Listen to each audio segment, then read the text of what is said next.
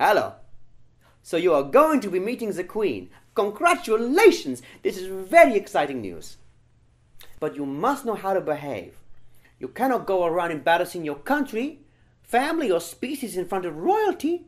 So I will be teaching you what you to be doing. When you first see the Queen, do not wave or scream or laugh or jump up and down or dribble. These are all wrong responses. Do not run up to the Queen. Wait till she comes to you. Do not hide in place you think she might be. She will see you. And do not jump up and surprise her. She will have you locked in prison. I know. When you meet her, bow or curtsy. But do not bow too low or you may fall over.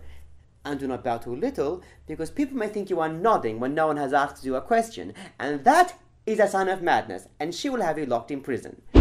You must never touch the Queen. Do not hug her. Do not pat her on the head, although she does have lovely hair. If she has a bit of dirt in her coat, leave it there.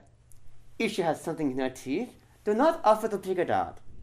And if she is falling over, do not catch her, because she may be doing the dancing. Never turn your back on the Queen. That is rude. You may have a split in your trousers or toilet paper in your skirt. The Queen must never see underpants or toilet papers. The Queen should not even think about underpants or toilet papers. Her mind is too full of royal things to be distracted by such silliness as undergarments or the bathroom tissues. I hope these are some helpful hints. Come back later and I'll teach you about how to talk to the Queen.